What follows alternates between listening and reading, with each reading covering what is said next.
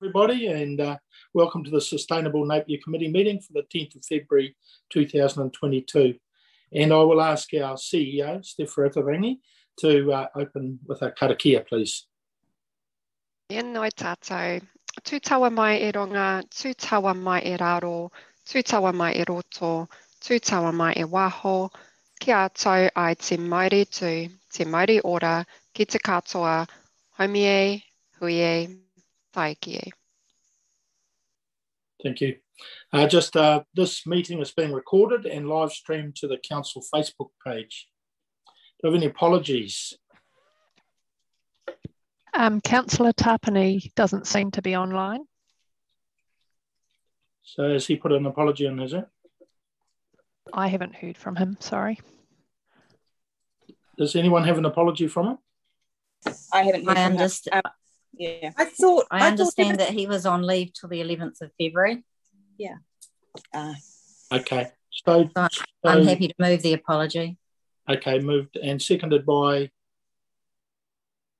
Councillor Mawson. All those in favour, please say aye. Against? Carried.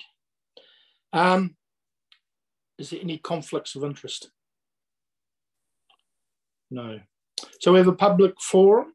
Juliet Gregg from Latham Street Pedestrian Crossing Island petition is going to speak to us. Juliet, you have 10 minutes and you can start now. Thank you. Okay, so just so you know, it's only going to be 2.5 minutes. So I'm not going to hang about. So good morning, everybody. My name is Juliet Gregg. I live in Nelson Crescent, Napier South, and I'm the mum of 2 boys who are aged 8 and 5, and they attend Nelson Park School. Firstly, thank you to Napier City Council for this opportunity to speak today at the Sustainable Napier meeting.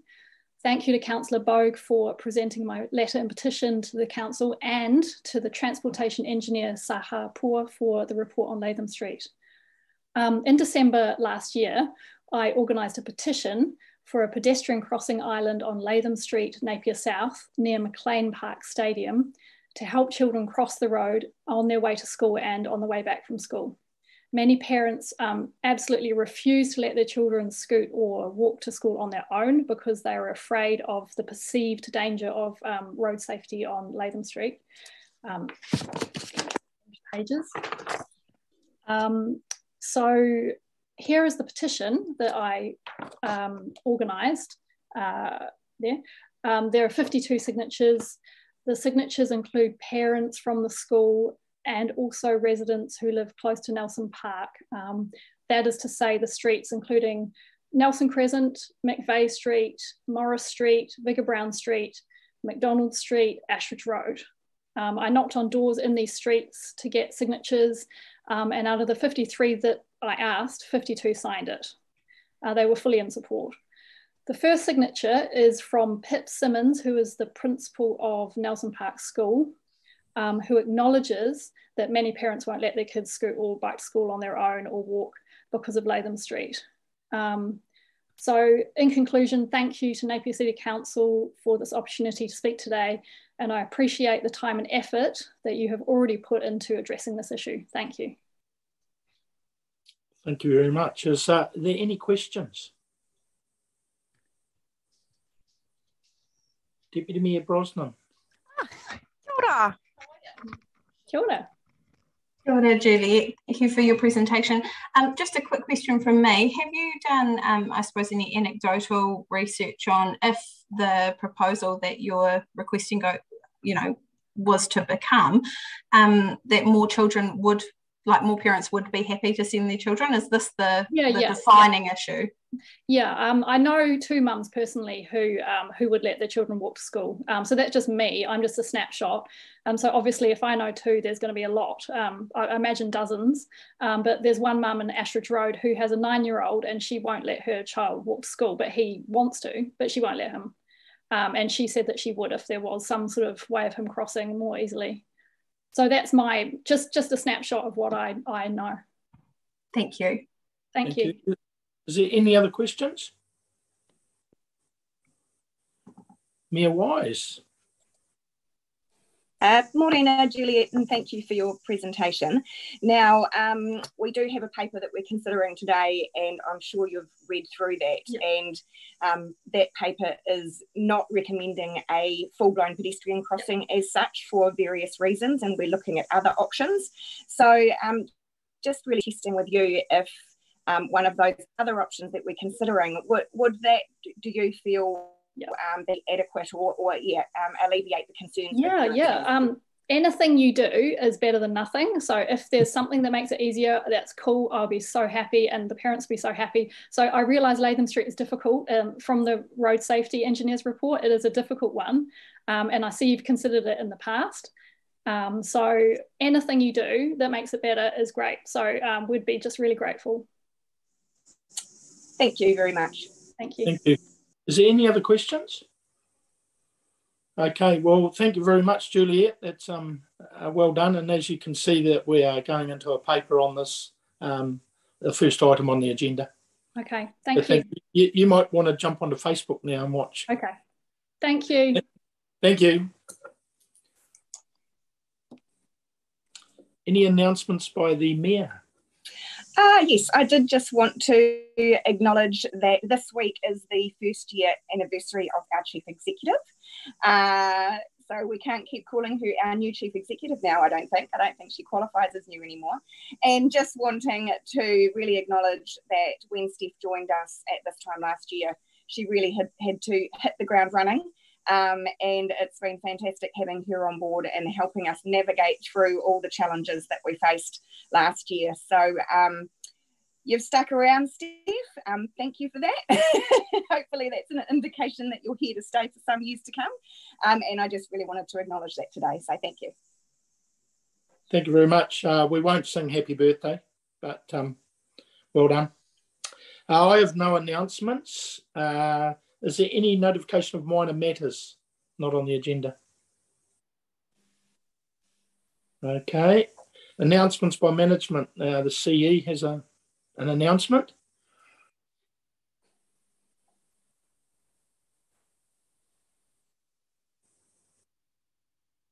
No? I don't believe I have any announcements today. Thank you. I'm still just a bit taken aback by Mayor Wise's kind words. Thank you. Oh, okay. I thought you might have made an announcement on item 5 that's been withdrawn. That's correct. Thank you, Chair. So I can make that announcement on your behalf that at this stage, item 5 has been withdrawn, and there will be an extraordinary meeting of Sustainable Environment Committee on the 17th of February to consider that. Thank you. Thank you. And Deborah Stewart, do you have an announcement? Thank you, Mr. Chair. I've just got a few updates on some water projects that I'm just going to run through for you. Apologies for the reading of the notes, but as you know, water game is a bit of a new area for me. So I'll just run through the 5 projects, which are a mix of big and small ones. So the first one is the low manganese drinking water. We're currently working on the new bore at Awatoto. Over the next few weeks, we'll be flow testing the water there. A treatment plant has been constructed off-site and will be moved onto the site soon. A bore is planned to be up and running in June. In Taradale, we're in the early stages of constructing a bore and treatment plant. Both new bores are vital to our need for low manganese water to eliminate the dirty water issues. So that's the low manganese one. Pandora Trade Waste Pipeline, which I'm sure you're all aware of, which services the industrial trade sites in Pandora and discharges to the wastewater treatment plant in Awatoto. It's been out of service for a number of years due to a build-up on the inside wall of the pipeline. The pipeline is about 400 mil in diameter and 8.5 kilometres long. Work is underway to unblock the pipeline, restoring it to its original condition. Once recommissioned, it will be brought online and used for its original purpose of conveying trade waste to the wastewater treatment plant. The contract has been written and the drawings completed, and once approved, this will be going out for tender to potential contractors. We've had a number of contractors approach us since the report in the Stuff News article just prior to Christmas. The airport pump station, I'm sure you've all been watching that as you've been passing. We're replacing the wastewater pump station located at the airport to improve our levels of service increase the resilience of the network, and most importantly, reduce any risk of untreated wastewater getting into the estuary. During the construction phase, there may be elevated noise levels coming from the site and some discharge of clean water onto the land and into the waterway. At some stages during the project, pumps could be operating 24 hours a day. The project is intended to be completed by July this year. We've got some smart manholes, which I think there's been a little bit of press release on recently. Across Napier, 50 manholes are getting their own brains. So that'll be a great thing. Sensors are being installed inside the manholes to warn council staff when a drain is getting too full or reaching its capacity. This can be an indicator of a blockage or a fault further up the system or higher than usual flow. The sensors are relatively inexpensive and are housed in boxes made in New Zealand using a 3D printer. They send signals to a satellite, which in turn sends a message to the monitoring system. There are 20 currently installed, with thorough testing now taking place. A similar system has been trialled and installed in Tauranga and Taupo. The wastewater treatment plant containment cells, which were recently reported to the Tenders Committee, the capacity of the wastewater treatment plant upstream and the pumping station are restricted by the capacity of the outfall. This means during times of heavy rain, the wastewater backs up in the system and overflows. The installation of new storage areas will mean capacity for extra temporary storage. Wastewater will be held in the storage areas until there is capacity available in the system. It is not expected wastewater will be stored for more than 3 days at a time. In this case, the wastewater will be highly diluted. They will also be used when repairs need to be carried out on parts of the wastewater treatment system. So just an update there. Thank you, Mr. Chair.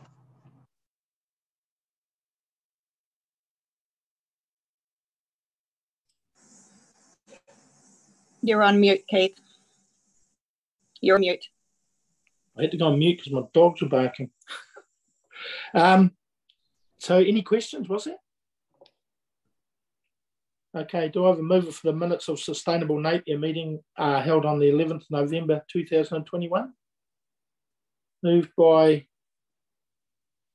Councillor Crystal, seconded by Councillor Mawson. All those in favour, please say aye. Against? Carried. Right, we'll move on to item 1. And Robin Melly, I believe this is on the pedestrian crossing island, Latham Street. Thank you, Chair. Kia ora koutou. Just point out that while Sahar did pull this report together, I've agreed to present it today. It's Sahar's first report, so throwing her in the deep end for an online meeting felt a little bit unfair, but Sahar is here to answer any of the curly questions that I can't respond to. Thank you ever so much for Juliet presenting, and very much appreciate your comments on Sahar's report. It shows the system's working, I think. So as the report states, the petition isn't the first time that we've given consideration to active modes on Latham Street. We had quite detailed investigation in previous years into cycle lanes along Latham Street. They would have included measures to improve crossing as well as travelling along the street, but it did turn out to have some very expensive elements to it, and I was looking over sort of $1 million, $1.5 million. It hasn't been shelved, but it has been put on a back burner while we think we can get some greater improvements around the network for lower investment. That said, all of the officers who've looked at the petition and have given it consideration absolutely agree with the petitioner's request. There could certainly be work done which will improve the ease of crossing and certainly the safety of crossing in that block. Unfortunately, with the time we had between receipt of the petition and presenting to you today, we haven't been able to develop up options and cost them up fully. So it's very much a case of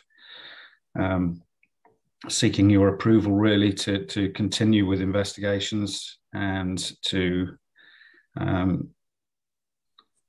make a judgment call on whether those investments are in line with our normal investment protocols. We do think we could get some real significant improvement for children, well, and all pedestrians and cyclists and scooter users travelling that sort of north-south direction through to Nelson Park, and not forgetting that we've got McLean Park there as well, and Nelson Park, which are all used by significant numbers of pedestrians accessing them, whether it's for events, rugby games, Saturday cricket, or the daily school trip. So, yeah, I'm certainly happy to take any questions. We do think that the more likely intervention would be curb build-outs. So there's a shorter single stage crossing rather than an island, primarily because the island will have to be pushed further and further away from the intersection, just due to realignment of the traffic lanes. And as we know, people will take the shortest and easiest route. So if you have to travel 50 metres down the road to get to a pedestrian island, a certain percentage of people will do that, but a certain percentage will just carry on doing what they've always done. And the idea is obviously to make it as easy as possible. So we're just seeking your approval to continue with investigations and then to work through the ward councillors and the petitioner in terms of taking it to that next stage. As detailed in the report, if it does look like it's going to be a higher cost intervention, then it would have to be brought back to the annual plan or the long-term plan process for approval. Robin, just one question. Do we have a timeline for a result to the petitioner and the councillors? In terms of continuing a couple of design options and getting them costed up, yes, probably 4 to 6 weeks. It's not a particularly in-depth exercise. Thank you. Is there any other questions? Councillor Crystal, did you? Yes. As I live significantly quite close to this, so you're looking at doing this quite close to that intersection of that's shown in the picture, Morris Street, of like Lathan and Morris. Is that right? Yes. Okay. Is there a particular side of the intersection that's better than the other? The McLean Park side would tend to be a little bit easier, just because there are fewer house frontages there. Yeah. Okay. But we will look at potentially, and I don't think there's width there, but possibly putting an island in the side roads as well, like a splitter island. You'll have seen quite a lot of those going in the last couple of years. They just assist to slow traffic down, and if we are putting a facility on one side of an intersection, we need to make sure people can safely get to it. So that would be part of the investigation. Okay, cool. Any other questions? Councillor McGrath? Yes, just through the chair to Robin Malley. Is this situation similar to what we had a few years ago in Taradale outside Atawhai on Gloucester Street there? As far as, you know, traffic, kids trying to cross, where to put an island, what to put. Is it a similar situation? Through you, Chair, hopefully slightly less involved. We had the issue of the bus stop at Atawhai, and we were probably more restricted in terms of what we could do, which is why we went for that central island. So that ended up being quite an involved job. I think this should be a slightly simpler resolution. Thank you. Councillor Brown. Yeah, Morena. Just, Robin, you mentioned that this has already been deprioritised because there's other projects that had better bang for buck. Just wondering, if we direct you to change your focus onto this project, what will be, can you tell us what will be dropped off, or what will be deprioritised for this to go ahead?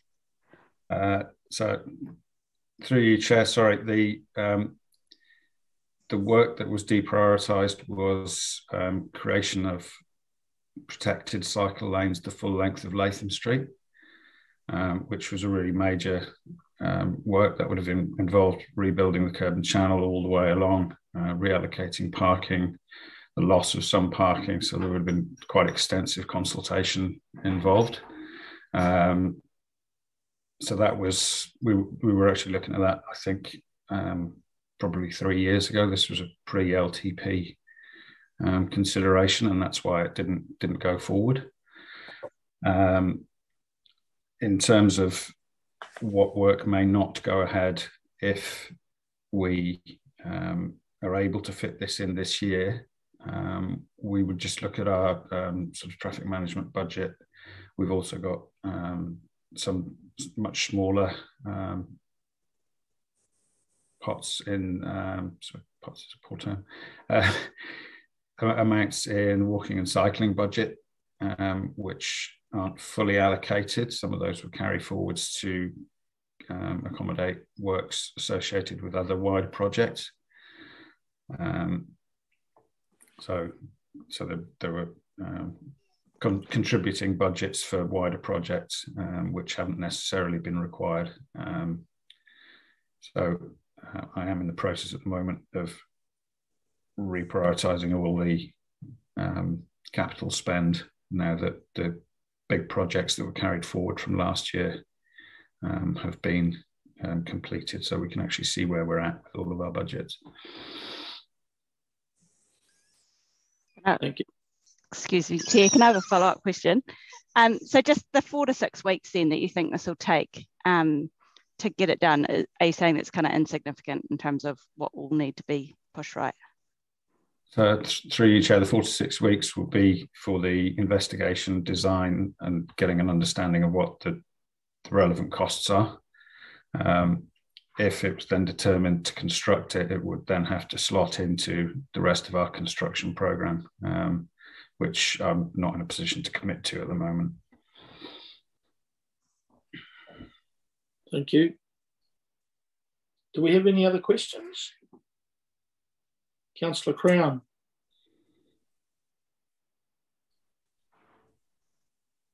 Thank you. Through the chair, just a couple of quick questions. I was wondering if the funding, once you've done the design, etc., and the investigation, if the funding exceeds what's currently available in budget, is there funding available through Waka Kotahi for such projects? Through you, Chair, this work will qualify for Waka Kotahi funding, but it will only be sort of investment support. So we'd get 51%, so it would classify as walking and cycling improvements or road to zero safety improvements. So we will, anything that it does cost council will only cost a net 49% of that. We wouldn't do it unfunded. Fantastic, thanks Robin. And just one more through the chair. I'm just wondering what sort of provision is given in the investigation stage to accessibility, so for our disability community, those with mobility issues, etc. So again, through you, Chair, anything that we design now does give full regard to accessibility guidance. So if we create new drop curbs, for instance, or any new features, they will all have appropriate tactile pavers. They'll all have appropriate upstands for tapping rails, for instance, and appropriately illuminated. So it's just part of the design standards nowadays. Thank you. Any other questions? Yeah, through you, Mr. Chair. Question for Robin. The question is around about vehicle counts or cycle counts or pedestrian counts. And I understand that there are obviously parents that are reluctant to allow their children to wander through that area. And I'm bearing in mind that we've talked about Nelson Park School, but of course there's also Napier Intermediate, which is probably a school that takes those children later in their life. So we're talking quite a long period of time, but do we have an understanding of the pedestrian counts or the cycle counts in that area? Through you, Chair, no, we haven't done those exercises now. Again, it's a little bit of a build it and they would come, as Juliet stated. You know, obviously we've got anecdotal evidence to say that people are sort of holding their children back and saying, no, you're not walking to school or you're not scooting to school because we don't want you crossing that road. We do find that when facilities go in, we do see numbers increase, but they're very, very difficult to understand latent demand. And of course, as you say, particularly with the intermediates, they're only there for 2 years, so you can actually see habits change very, very quickly. So you might have a year's worth of kids who are sort of coming from the south there, and we might find we've got 45 kids a day crossing there. 6 months later or a year later, we may find a completely different number because it's such a sort of transient population in just through those 2 years. With Nelson Park School, of course, there's a much longer period, so we can sort of get those habits built in, but only if parents are really comfortable with letting their kids walk and cycle to school. I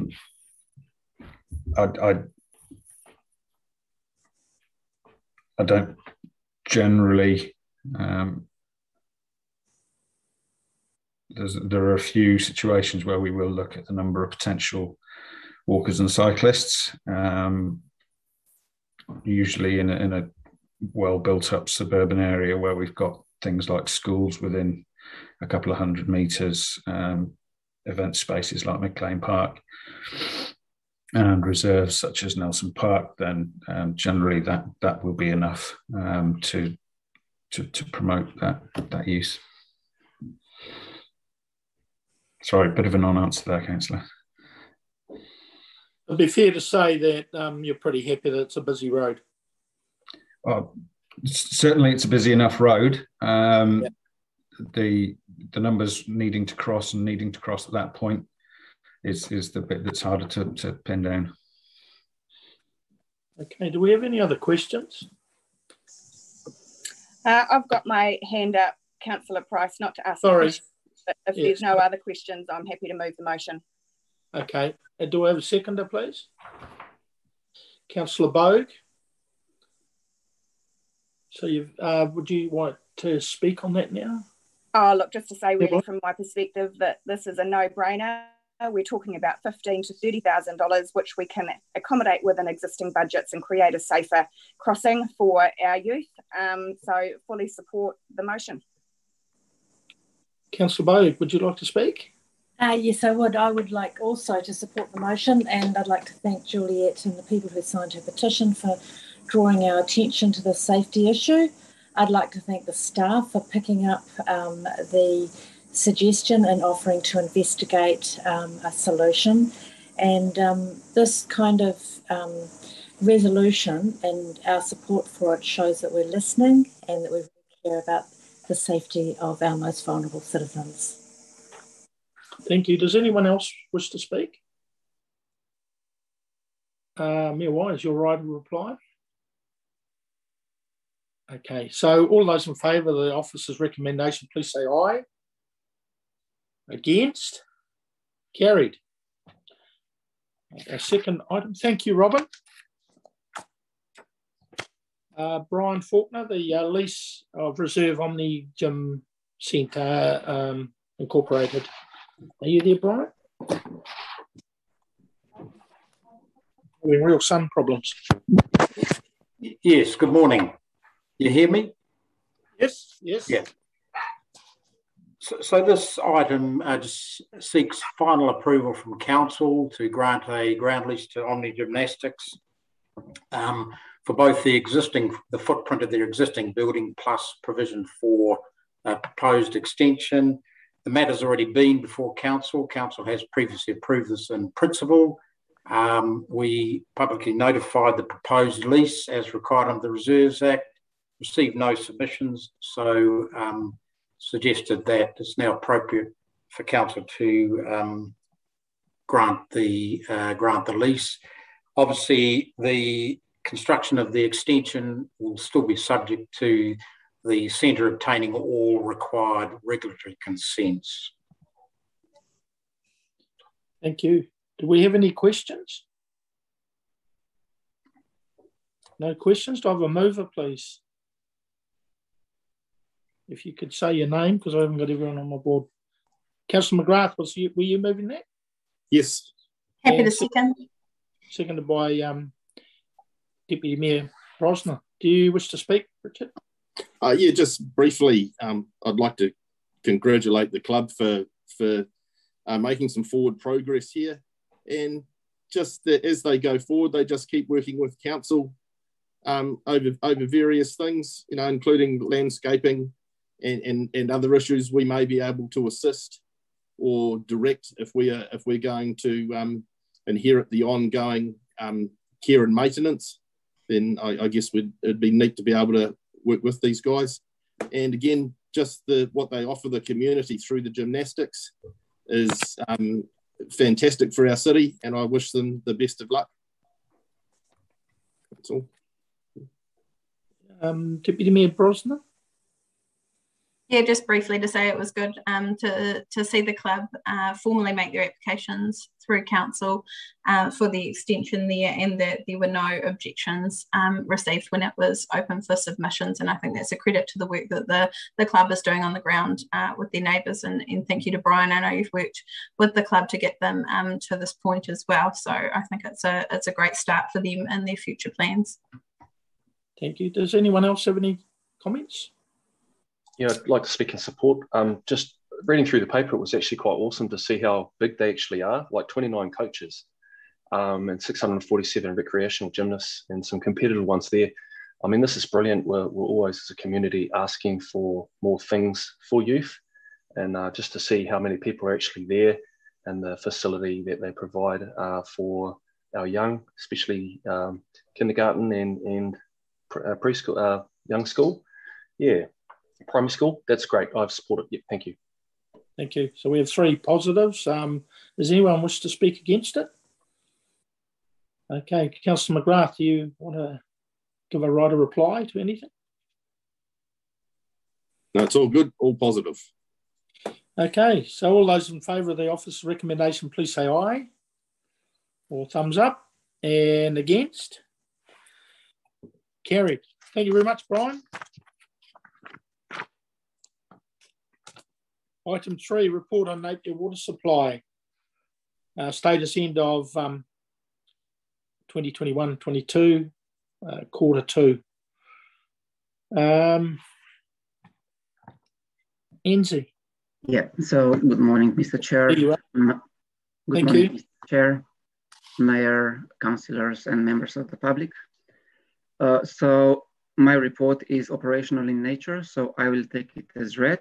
However, I would like to make an update on this section 3.3, where I talked about Tomara ROI drafts, the documents like the new legislation coming up.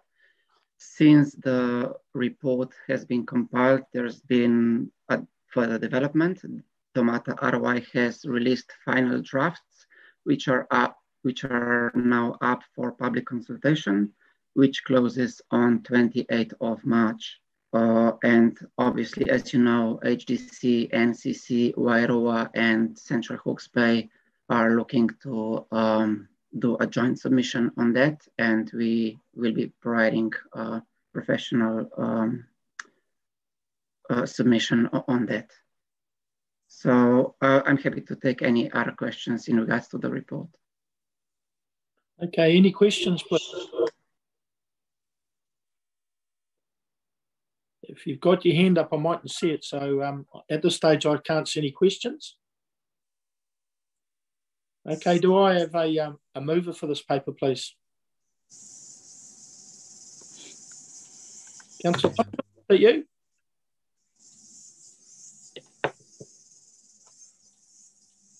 No? I'm happy to move. Oh, okay. Moved by Councillor Thompson, seconded by Councillor Crystal. You wish to speak on it, Councillor Simpson?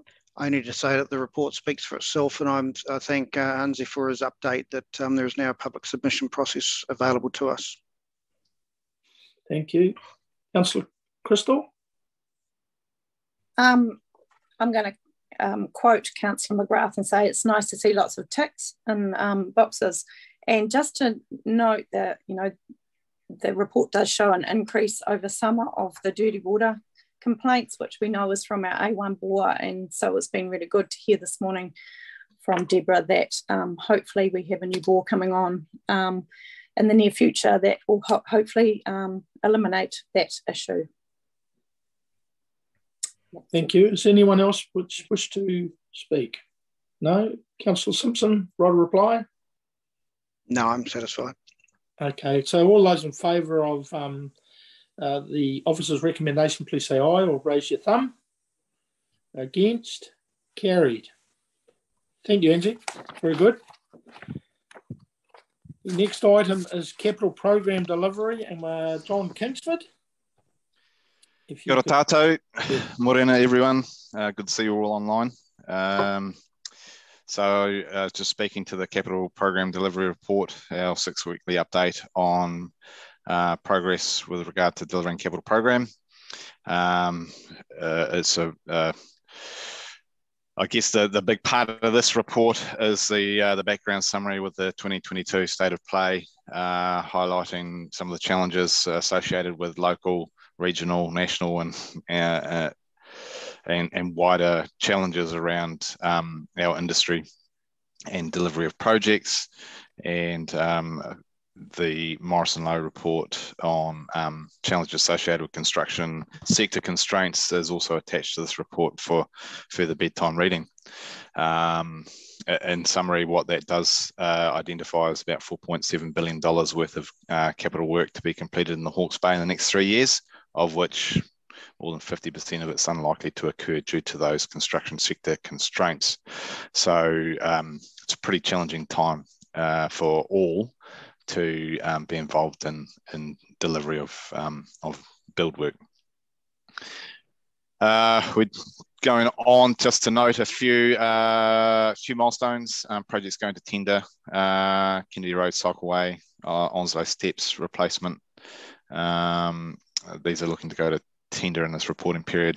Hyderabad Road sewer renewal, that is just in question in terms of the design at the moment, so maybe a correction on that at a later date. Projects nearing completion. Centennial Floor Hall now has a new floor. The total contract is not completed yet because we're now moving into replacing the lighting in that hall. A few other notable ones: York Auckland intersection improvements, Roberts Terrace Playground, signed off on the practical completion on that yesterday. So quite a different cross-section of projects there, and good to see those milestones being achieved. Physical works commencing on a few more projects. Deborah's already mentioned the airport wastewater pump station renewal project. It's a pretty complex project, and will be good to see that one underway and completed in due course. A few other initiatives currently underway. Previous conversations we've talked about panels, so I'm pleased to announce that we now have completed and appointed 5 consultants to our panel of project management service providers, which will greatly increase our capacity of project management skill and capability for delivery of program. And if they haven't yet, they must be getting pretty close. The Three Waters team are about to finalise their professional services panel for Three Waters. So that's a good milestone, and probably can't come soon enough. We'll be working with those consultants to discuss kickoff and allocation of more projects in the next reporting period. We've talked about industry capacity as a bit of an issue. And so we'll continue to report on any challenges that we face or look to address as we move forward with each reporting period. So that's the summary. There's obviously a table attached with updates on some projects, and rather than speak to individual projects, perhaps I'll just ask for questions on any of those or anything else in the report at this point. Thank you. Thanks, John. Do we have any questions, please? Councillor Bogue. Yes, thank you, John. Gosh, what a lot going on at the moment, and it's great to see it laid out so clearly. I've just got a couple of questions about two of the projects, just a bit of a clarification on the Mariwa shops, which says the project will be rescoped, and the Kennedy Road Cycleway. What is that exactly? There is a cycle lane there already, and I just wondered what we were thinking of doing to that. Sure. Thank you for that, Councillor Bogue. So the first question with regard to Mariwa shops. So you might recall we went through a process of designing up a pretty complex solution there. When we came to estimate time, it was significantly over budget, and so needed a rethink in terms of either finding more budget or reduction or change in scope in order to bring costs back to within an affordable margin. So that is currently with the transport team for consideration. With regard to Kennedy Road Cycleway, I believe that cycleway section is in an area where we don't currently have an off-road cycleway, and it is facing some while you think a cycleway wouldn't be that complex, at the point where we have to break ground to construct it, then we have a number of challenges with underground utilities and so on and so forth, particularly where we might have to install additional drainage features. So it's the underground section that's been complex in its design. I can circulate some more details on what that stretch is at a later date. I don't have that in front of me right now. Yeah. Thank you. Thank you. Any other questions? Councillor McGrath? Just through the chair. John, you mentioned the Centennial Hall floor has been completed, which is awesome. But do you have a time period you could share with us as to how long it's going to take for the lighting to be completed? Thank you for that question, Councillor McGrath. Through you, Mr. Chair. I'll try and shed some light on that. We have just signed the contract with the contractor, and I believe it's a 6 to 8 week program of work to complete that. All things going well. Thank you. You're welcome. Good question, Councillor McGrath. Yeah, just a question when we're talking about the lighting. Is the lighting to a standard that television can operate from the hall? Through you, Mr. Chair, to you, Mr. Chair. I'll have to take that question away and come back to you on that. Okay, thank you. Are there any other questions? I've got one, Councillor Price. Yep. Deputy Mayor Brosnan. And then thank you, through you, Mr. Chair. John, just a quick question from me around how you determine what goes on this list. And I note a number of things have come off in the last few reports, and I'm just wondering, obviously when things are completed they're taken off, but work in progress, do you sort of have you'll present to us stuff that's happening in the next 6 months or the next year, or how do you determine what goes on and what doesn't? That's my first question. Through you, Mr. Chair. There's no fixed formula on what goes in here, perhaps more higher risk or higher value or more public facing projects. And I just realised that our Ahuriri Regional Park has fallen off the bottom of the spreadsheet. My apologies for that. It was not intentional. That's right. Gosh, you can read my mind sometimes, John. Oh, great minds think alike, Councillor Brosnan.